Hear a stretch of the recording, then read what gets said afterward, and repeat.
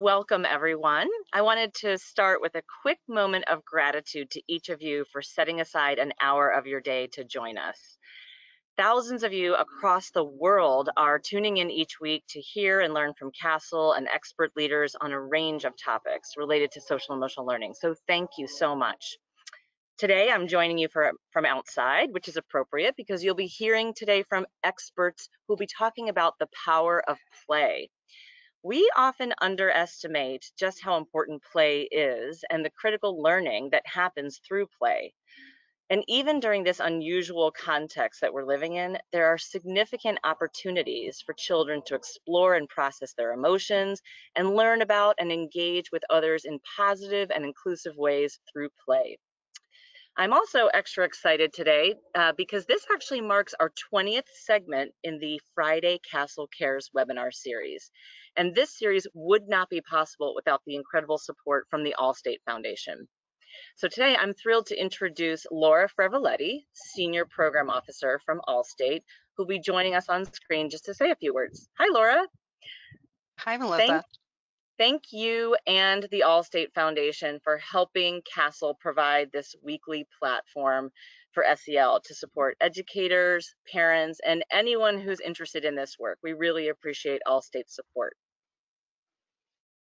Well, thank you. And on behalf of the Allstate Foundation, we are so pleased to sponsor CASEL and this series. And how fitting that this is the 20th webinar. That's great.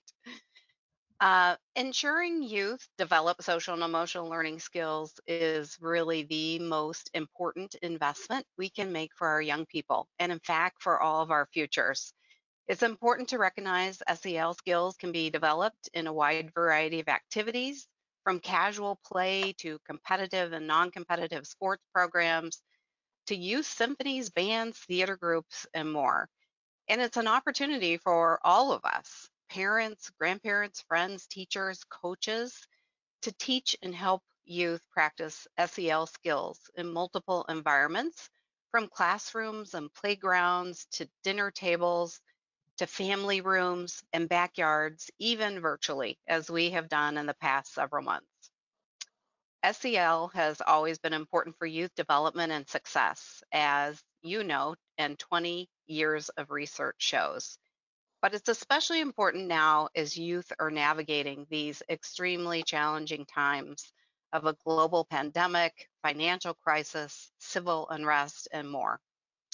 The Allstate Foundation is a longtime supporter of SEL, and along with our nonprofit partners, CASEL, Playworks, Facing History and Ourselves, InterExplore, and Wings for Kids, just to name a few, offer free digital SEL resources to help families and youth develop SEL skills.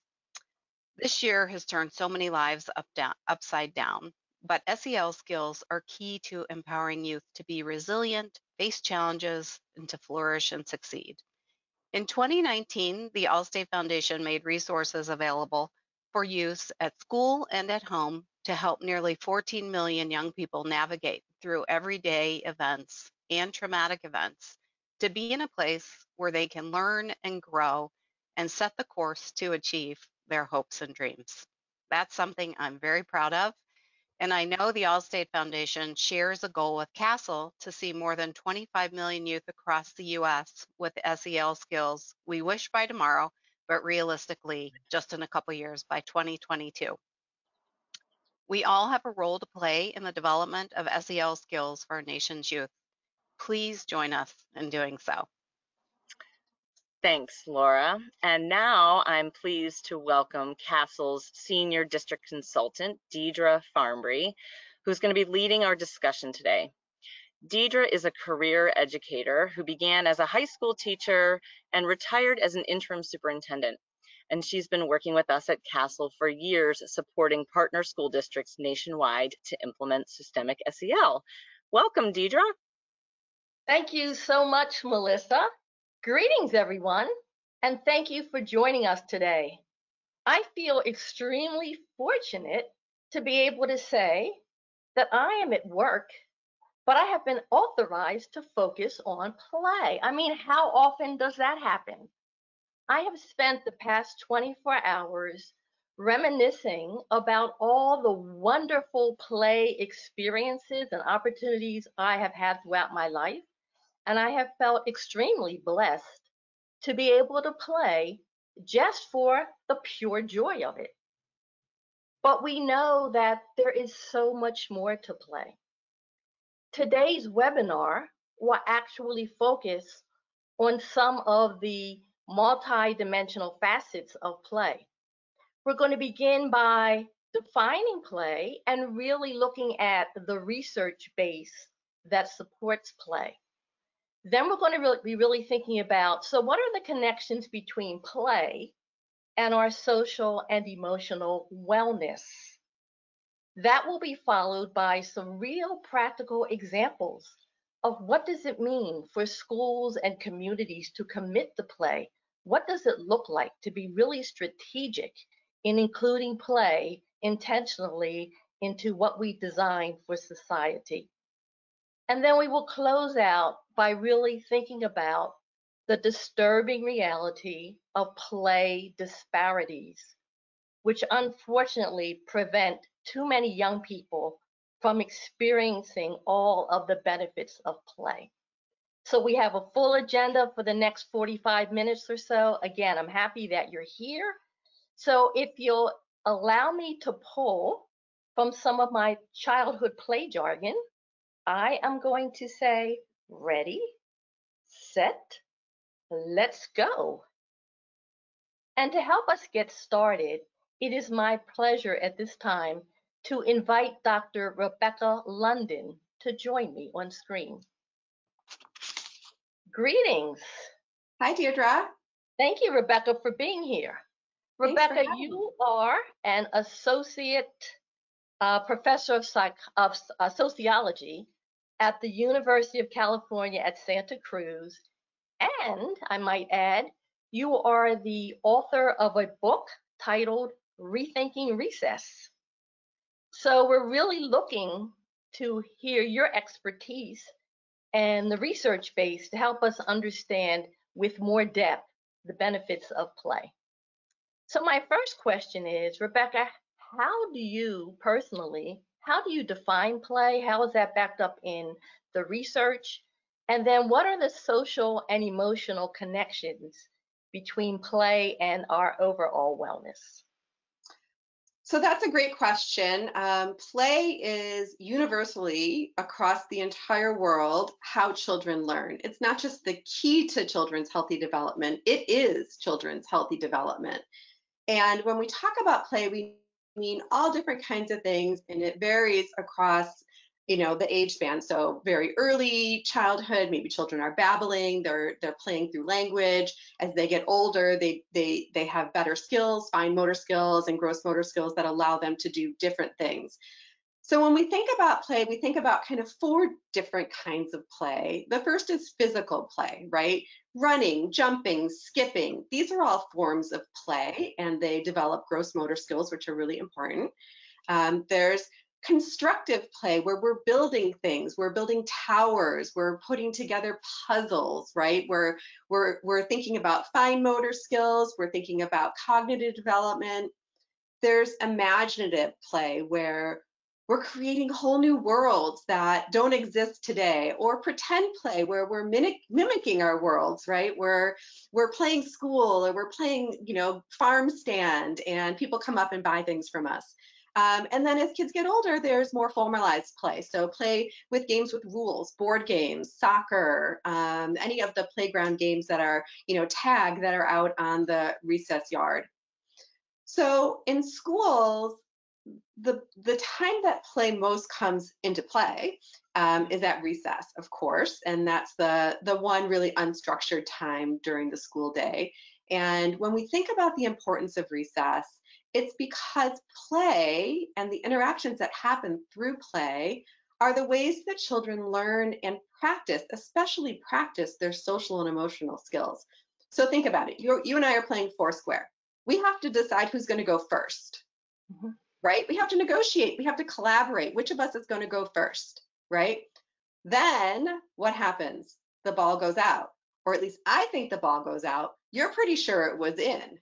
Now we have to resolve that conflict. We have to negotiate. We have to figure out, how are we going to decide whether the ball is in or out? Okay, we figured that out. Turns out we agree the ball was in, so you're happy. The ball was not out, and so I'm unhappy. I get kicked off the court. I got to go to the back of the line. And how do I self-regulate, right? How can I manage to control my emotions so that the game can go on and that I can jump back in when it's my turn, right? These are just a couple of examples, but through play and through recess, these are the ways that children are practicing these really important social and emotional skills in an unstructured way that just allows them to learn and grow. And it's essential. It's absolutely essential for their, not just their healthy social and emotional development, but for their healthy academic development also. Thank you. It's interesting because I thought about the self-awarenesses that we understand through play, and how, there's always that child who feels, oh, I'm a lousy ball player. No one's going to choose me for the team. So, just we do come into our own sense of our strengths and our developmental areas also through play. So you talked about school districts that have eliminated recess. Now that we're in the period of COVID-19, so many districts are frantically talking about, how do we make up for lost time? And I think there's a big concern about that pressure to make up for lost academic time is also going to reduce the focus on play even further, whether it's virtual play or those schools that are doing hybrid and going back. What would be your guidance to them about why they might need to rethink that if that's the direction they're heading? Well, I think that's a great question. When I wrote the book, it just came out last fall, and I was talking about how to restructure recess and make it inclusive and make it a positive experience for everyone, make sure it's equitably offered. And then COVID hit and nobody's in school. And when policymakers and educational leaders started talking about reopening schools and really focusing on that learning loss, those of us who study and advocate for play got concerned. And even mental health professionals, the American Academy of Pediatrics, we got concerned because what's happening during this really unprecedented time is that all of us, not just children, but all of us are being exposed to unprecedented levels of trauma, of stress. Some of us more than others. I mean, I don't want to downplay anybody's stress, but some people have lost family members and loved ones. Some families have lost jobs. They've become economically insecure or food insecure, housing insecure. Some people are living in unsafe situations with abusive family members or others in their household. We're experiencing as a society, and some of us are just lonely, right? We're lonely, we're isolated, we're separated from the people who we consider our closest supports. And so this trauma affects all of our bodies and our brains, and especially for children because their brains are still developing. There's a whole physiological response. I'm not going to go into it, but it has to do with our hormones and our immune system. But basically, it boils down to all this trauma and stress affects how children access the portions of their brain that they need for thinking and reasoning. So if you're sitting down to do a task and you're thinking to yourself, God, it's taking me twice as long to do this as it normally would, what's going on? That's because of this prolonged stress, right? It's difficult for us to really access those portions of our brain in ways that we normally do. So mental health professionals are concerned, and they're calling for increased attention to play for children when they return so that they can socialize with their friends to really reacclimate to school. And the American Academy of Pediatrics released some guidance, and they put it pretty succinctly that schools should not focus entirely on learning loss when children come back, because what that can do is actually re-traumatize children. So if we focus on learning loss, which is of course very important, but to the exclusion of play and social and emotional skill building opportunities, what we can be saying to children is, we're not acknowledging your stress and trauma. We're not allowing you this time to reacclimate and heal, and to reconnect with the people who you missed so much. What we're going to do is throw you in classrooms and make you sit at desks 6 feet apart all day long, and that's that. And that could be even more harmful to children than not bringing them back to school at all, frankly. So thank you so much, Rebecca. I'm hoping that districts that are deeply engaged in their back to school planning are seriously going to take that advice into their planning efforts. Thank you. So with the foundational research and a better understanding of the social and emotional benefits of play, it's my pleasure at this time to shift the focus a little bit to specific play strategies and how one district has been extremely intentional in including play in its strategic planning in terms of their holistic approach to young people. So at this point, I would like to welcome to the conversation Jill Vialet and Micaela Gerardin-Frey. Welcome, Jill and Micaela.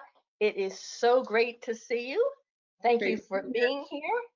Thanks. So I'm going to start with Jill. Jill, you are the founder of Playworks, a company that has been dedicated to helping schools be intentional in incorporating play into their design for how children spend their time, and understanding that play is a key part of student social and emotional and academic development. So given that many districts are in the process of reimagining school, how might your framework help schools come back even better than before? Well, next week we are launching actually the Playworks School Reopening Workbook, which is an effort to really summarize and bring all into one place the learnings over the past 24 years of really making recess this great part of the school day. So looking at what are the lessons learned from how we have gone into schools and addressed the space and then helped develop rituals and rules and the sort of understanding of referees. How do you apply all of that in a way that helps translate the constraints of COVID into a learning environment where kids feel a sense of belonging and well-being?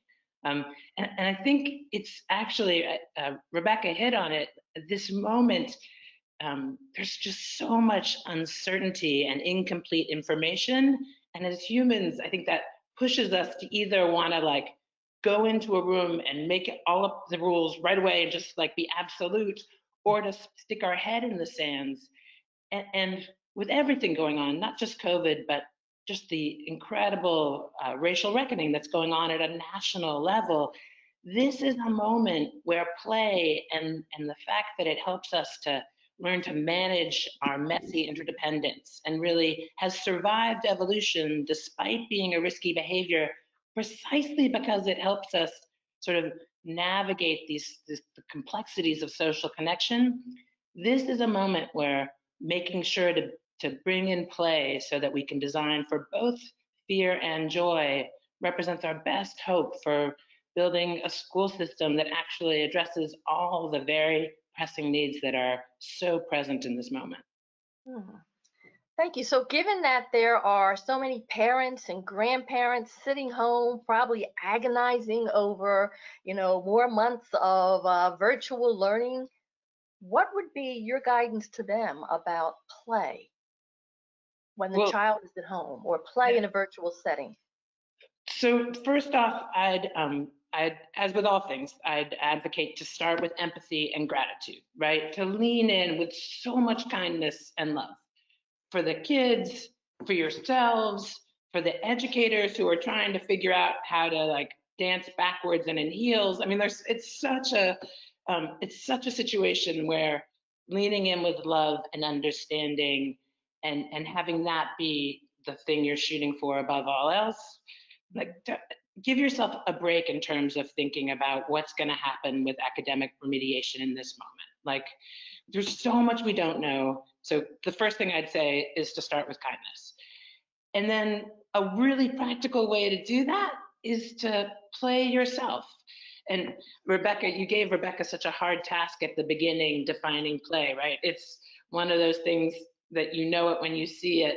And there's a great definition of play as any activity undertaken for no apparent purpose, but a little bit of ease and leaning in. And if you're cleaning up, making that a game, or if you're doing some work with a Zoom class or trying to sign in and you notice people getting frustrated, step away and like go outside for a second. I think going outside whenever humanly possible and bringing play into that is going to make all the difference in the world. Thank you. Someone once told me that play is anything that you do where time flies and you weren't even aware that it was moving. Well, and you So, said at the start that your day, you know, getting to work and play at the same time. And I've made a whole career of this, which my children do mock. But I would say too, there's a great Brian Sutton Smith quote that the opposite of play is not work. The opposite of play is depression. yes. Yeah. So we need to actively use play to avoid getting to that point of depression. And it's so easy to slip there, particularly now that we're experiencing this unprecedented quarantine. Thank you so much. So Micaela, your district, Micaela is the district social and emotional lead for the Washoe County School District in Reno, Nevada. And that happens to be one of our CASEL collaborating districts. So Micaela, we have heard that your district has done so much in terms of being strategic in the inclusion of SEL and play. So would you give us some examples, please, of how you infuse play throughout the day? And if I were to come to Washoe, what might I see as evidence? Okay, well, thank you, Deidre. I'm happy to be here. I think that in Washoe, we've been intentional about embedded SEL across multiple aspects of the day. Academics, of course, but also throughout our PBIS systems, our family engagement, our disciplinary practices, staff meetings, leadership meetings, and of course, play outside the biggest classroom. Using our standards as a guide, we knew that for SEL to have a significant impact, it had to be in our schools, both as an evidence-based program and curriculum, but also embedded throughout the day. The curriculum at all levels gives students an opportunity to receive direct instruction, but also role play in each of the various curricula we have, while embedding intentionally throughout the day provides multiple exemplars and opportunities for students and adults to apply and practice their skills. Over the last few years, we've worked extensively with Playworks to give staff members the training and tools to not only create a recess designed on the principles of healthy play, healthy community, and inclusivity, but we also brought those tools and strategies into the classroom with joyful grouping strategies, transitions. The result is a classroom climate that is welcoming. It promotes equity of voice, inclusivity, of course, and sparks creativity. In anticipation for this upcoming school year and the need for play, many of our principals have already designed outside spaces to ensure play is still possible. There have been very intentional conversations among the leadership team and principals that students will need a break to play, to breathe more than in your typical school year. And in Washoe, our elementary school kids are going back on Monday. So this is a very interesting time that we are in. We know that this year will be an incredible challenge, but I feel hopeful that the whole child and the whole staff member will be at the forefront of our district conversations and supports. So we'll really be focusing on the well-being of our community. Micaela, one of the things I did hear you say was, you mentioned role play. I'm a former English teacher. I have my students role playing all the time. But also you mentioned transitions. I'm wondering, how do you turn transitions into an opportunity to play? Well, it's just like Jill said, even cleaning up, you can make playful. So instead of from your desks to carpet, it is you are walking on the moon to the carpet. Like tiny little shifts in the way that we're looking at what we're asking students to do makes a difference in the climate, makes a difference in their willingness to be creative and to be a part of the classroom community. Mm-hmm. Can I interject there too? Just want to say about transitions. I just think transitions right now, it's always been a huge part of how Playworks figured out how do you set kids up to succeed, right? Yeah. So before you go out from the classroom to recess, you like talk about expectations, about you really lay it out as step by step as possible. And we picked up that practice from working with kids who were in a program for kids with severe emotional disabilities, because what folks who work with kids on the spectrum know is that transitions are where things can break down the most, right? So prepping them and then getting out, and then when you get out onto the schoolyard, circling up, reviewing what the rules are just quickly, and then getting people to go play, and then having various rituals, cheers and things to help with transitions. I just call it out because I think everything we've learned about helping kids through transitions in schools applies to helping all of us as a society in this moment of transition, going from being out of school in COVID to like figuring out how do we do hybrid. The intent, the ability to which we can actually intentionally call out what's happening, communicate clearly about it, be kind, set expectations. I think all of us have experienced some level of trauma, and what we know about kids who have experienced trauma is that having choice and voice and visibility into the process is a total game changer. Yeah. Sorry, I care a lot about that. Yeah, that's fine. And anyone feel free to chime in. I particularly love the idea of transitions, because from what I've seen in so many schools, transitions seem to be the most joyless part of the school day. I'm thinking about how so many students have to march in silence to the bathroom. There's almost criminality around it. So the fact that there are ways to bring joy into moving through buildings, into moving from one place to another. And I also heard you speak very candidly about the need for expectations. I mean, play is not a free-for-all necessarily.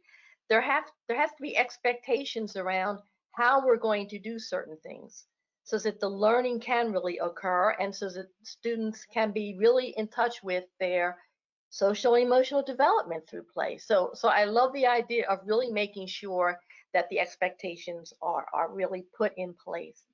Micaela, I'm sure a lot of people are wondering, so how did you get there?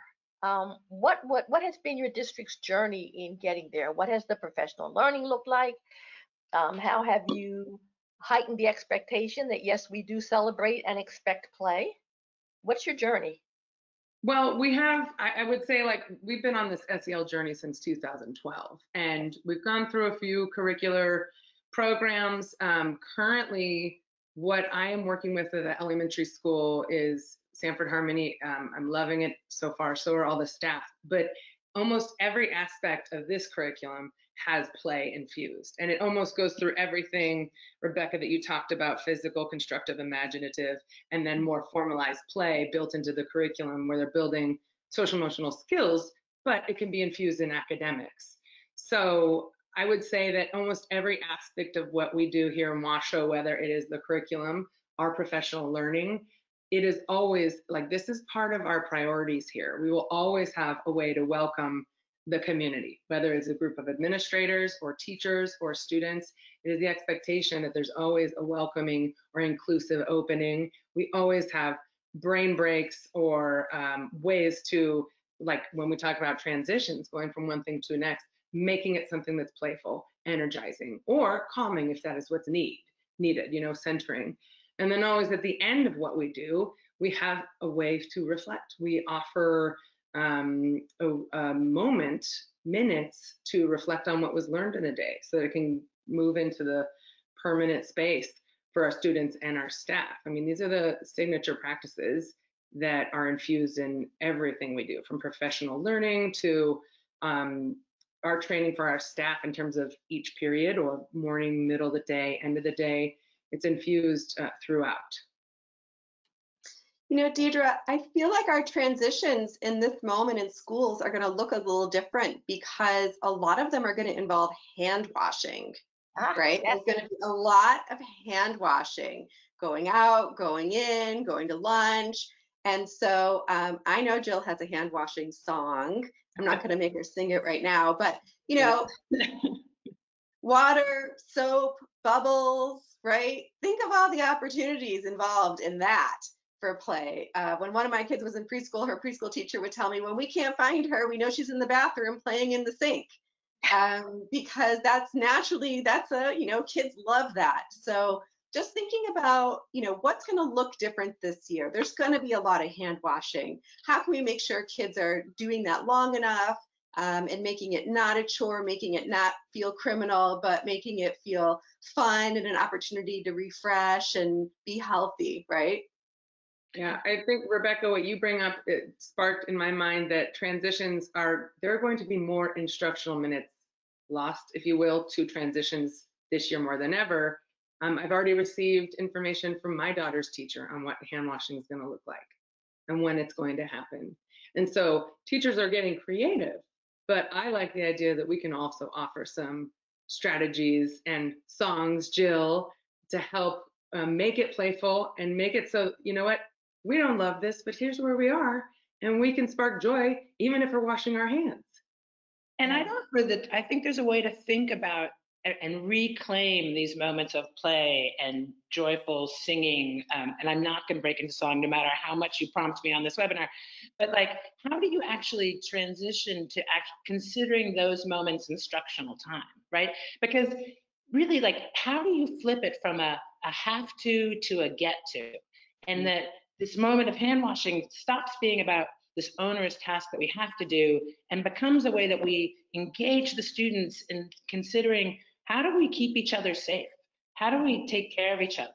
And it's really where COVID and equity issues and the play as an equity issue really becomes so clearly connected, right? Because this is how you find out how to make sure that the least safe among us, the least comfortable, still have their needs addressed, and that we all feel a collective responsibility for each other.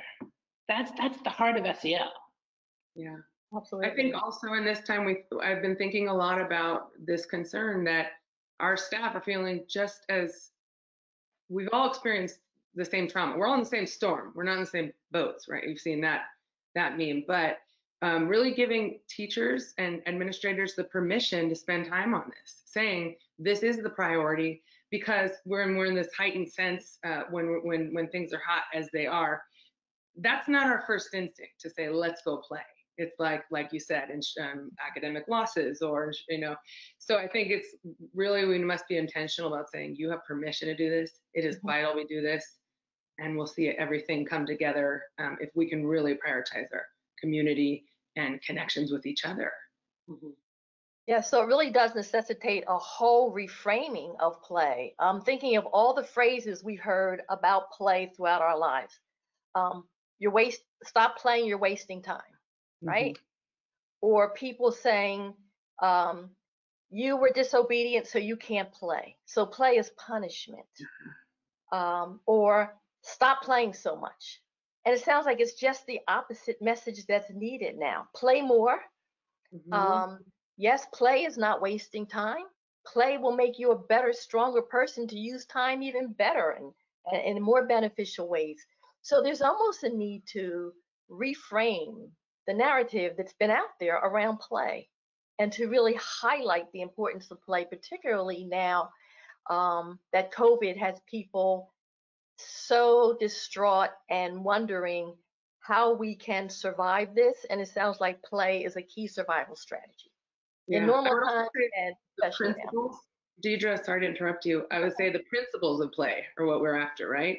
Like Jill and I have spoken, it's not about a program, it's about these principles. If you are designing play that is founded on a principle of healthy community and inclusivity, that's a whole lot different than let's go play dodgeball and peg each other on the playground. It's like, it is totally different. You have the same winners. You can probably remember them from your 5th grade experience. You have the same kids on the side, same kids standing on the wall, not playing. So if we prioritize the principles and can teach those and make that a part of our norms within our classrooms and our buildings, that's where we get healthy play and the good lessons, the social emotional skill building that is really portable forever. Yes, thank you for reminding us that We need to keep in mind the principles of play. What is it that we're ultimately trying to do through play? Thank you. So I would like to have us spend some time really thinking about some of the disparities and the inequities surrounding play in terms of aspects such as who has access to play, opportunities for play. In some communities, the question of, is it even safe to play? Are there differences about what play can look like, depending upon race and gender and all those kinds of isms that contribute to inequity? So I'm inviting everyone to just contribute as you feel the spirit move you to some inequities, disparities around play.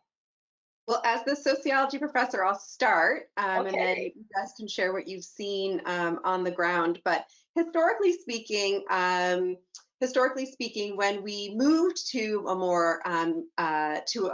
more standards-based assessment, where we were standardized testing came into play, right? We started to think, you know what, we really need more kids actually studying math and English during the school day. More minutes is going to help us do better on those standardized test scores. And the minutes for recess actually started going down and down and down. And there were some very large school districts, Atlanta, Baltimore, Chicago, that eliminated recess altogether for decades, and those were, of course, school districts that were serving, in some cases, majority, in Atlanta's case, majority Black students, students of color, low-income students, inner-city students. So for the most part, districts have now brought recess back, but there's tremendous inequity in terms of the amount of minutes of recess that are available to students across the country. And there's also tremendous inequity in terms of policies, state policy towards recess. Very few states, that count is somewhere between 10 and 12 right now, have any kind of state policy around how many minutes per day children should have recess, although almost every state has policy on the number of minutes per day, per week, that students should have PE, physical education. So recess isn't really even considered a vital part of the school day. In most places, it doesn't count towards instructional minutes. And so you're extending your school day in order to offer it.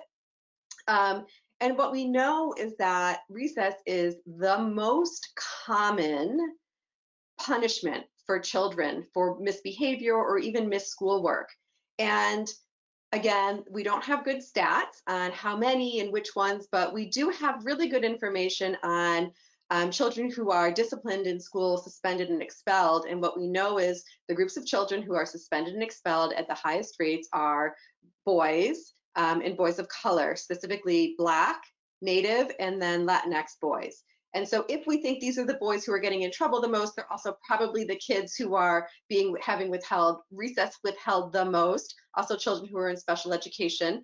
And what we're doing is we're setting up even more inequity. We're saying, we know we've established on this call, play is like the most important thing for social and emotional skill development. We have some kids here who really need some social and emotional skills to be able to self-regulate in the classroom and be able to learn. And what we're saying is, too bad, kids, you can't access that time because you can't keep it together during class time, and so you're not allowed to play. And it's being used not just as punishment, but also it's deprivation. It's equitable deprivation of an opportunity for children to really build these skills.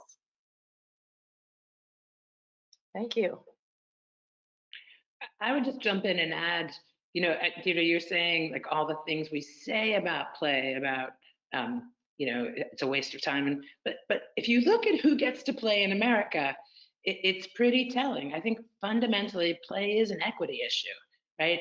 And who gets to play, and it's basically its profound connection to building the skills that enable people to grow up and be engaged democratic citizens. Like that is how we learn to get along. It's how we learn how to self-regulate, how to problem solve. All those SEL skills, they translate into citizenship. And I think when you think about the purpose of American education, that we have a public education system, not to raise factory workers, but to actually, really educate the next generation of citizens who will help to ensure the future that we so desperately need. The play and the lessons learned through play, it just, if we're going to have an equitable society, it has to be one where everyone gets to play. Yeah, I was thinking my first question is always who has access. Right. So who has that, when they leave your classroom and go home, do they have access to play? Like those are the questions just as educators to be thinking about. Because as you said, Rebecca, yes, it's still being taken away. Recess is still being taken away, even though we've known for quite a while. It doesn't solve any behavioral issues to take away a period of time where someone might be able to use some energy outside, burn some energy so they may focus. It's still being used, but I think really examining who has access to this outlet is a good first step for people to start thinking about which groups are being allowed and which groups are not. And it's easy to assume, well, if they're not getting play at school, they're getting it in their out of school time. And I think we know that there's inequities in access to play outside of school also. Even thinking sports leagues, right? Sometimes they cost money. Sometimes they create inequities because kids have to be in certain places at certain times and transportation's an issue, or parents are working and can't get their kids there. Kids are too young to go on their own. In some places, there's not access to green space or even to low-cost programs that children could enroll in, say at the Y or the Boys and Girls Club, right? There is a lot of inequality in access to safe and healthy space for children outside of school also. And so if public education is the great equalizer that we think it should be, then we need to ensure that we have equitable access to play in school if we can't control what's happening outside of school. Exactly. I'm also thinking about just the need to, again, help everyone understand the broader definitions of play, so that when we think about students having access to play, we aren't thinking necessarily in the traditional ways like the sports teams and so forth. The fact that there are cultural, students who are in the orchestra, that's play, right? Students who are in jazz bands, that's play. The marching band, that's play. And I think, Rebecca, it was you who talked about 4 types of play: the physical play, the constructive play, imaginative play, and formalized play. And I think that a lot of people think that if they don't see equipment involved, or if they don't see kids tagging each other, or if they don't see kids running around, then it's not play. But when you really think about play through these 4 dimensions, there's so many aspects of what play is, and just helping to raise everyone's awareness of what's play, and then how can we make sure that all communities provide opportunities for all students to have access to the broader definition of what play is. And I just want to connect too. I think as you're describing that, just tying it up in a bow, how deeply connected that is to learning, right? So just can't help it. I'm a little plain nerdy, but like there's another great definition of a game by philosopher Bernard Suits, that a game is the voluntary attempt to overcome an unnecessary challenge. And if you think about the voluntary attempt to overcome an unnecessary challenge, and if you think about what it takes to have the resilience to lean back in again on a math problem set that stymied you, or to think about what it means to take the risk to write an essay where you talk deeply about your feelings, or to learn how to write your letters, or to be willing to draw and to communicate visually. We ask, as grown-ups, we ask kids to be vulnerable in learning so frequently. Like that learning is this very vulnerable experience. And play just feels to me so foundational to giving kids the experiences that reinforce the understanding that most success is predicated on multiple failed attempts, right? That like, there's nothing like watching a kid who teachers have said is dismissed as being, not dedicated, who will stand outside and take 9,732 efforts at hitting that one random layup. It is finding relevance and connection for the kids, and And really, what can we do to tap the intrinsic motivation and those experiences that make kids feel like they both belong, but that their efforts will result in change for the better, right? I mean, we all need that. So, yeah. Yeah, and I think Jill, it was you who spoke about the connections between play and the development of citizens. I know there's so many schools, you know, a big focus is career and college readiness, but just making connections between play and careers, that what you're doing in the name of play and what you're developing in terms of your social and emotional capacities also help to lead you in a career, a better career path or a stronger route to a career path. So the connection between play and career. So it keeps going back to that rebranding of all of the benefits of play. And play and student agency. Like one of the things we see, and Rebecca wrote about in her book, and I've heard Micaela talk about it, but when you thoughtfully bring play into the schools and you put kids in charge, they become drivers of their own education in a profoundly different way. And this moment, you know, Micaela mentioned it, this is going to be so stressful for educators. And I think reminding people, teachers, they don't have to do this by themselves. And we don't want them to do it by themselves. We don't actually think it's possible for them to do this by themselves.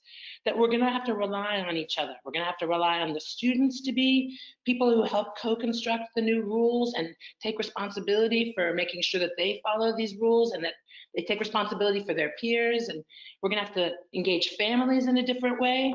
Like a lot of parents are like ready to send their kids back, but like, wait, time out. You don't get to quit yet. We're still all in this together. And this moment where I think play just has so much to teach us about how we co-construct this new moment. Exactly. Exactly.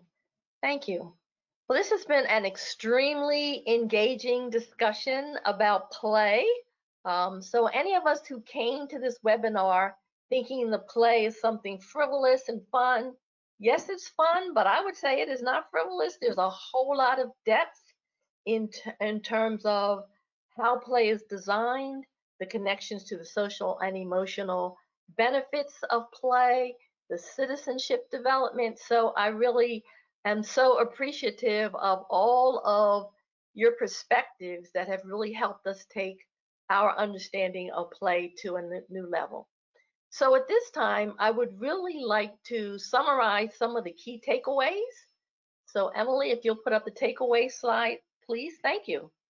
So I think that one of the major takeaways is, first of all, the social, emotional, and academic benefits of play make it a critical component of strategic school planning. It's not a second thought. It's not happenstance. It has to be intentionally designed and intentionally implemented because has to be a critical component, not an afterthought.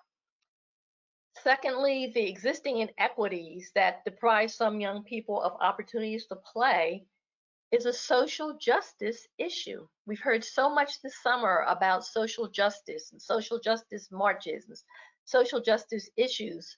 Well, the inequities around play are a social justice issue, which in itself warrants a need for ongoing advocacy and action. Third, the elements of joy and fun in play help promote healing from trauma.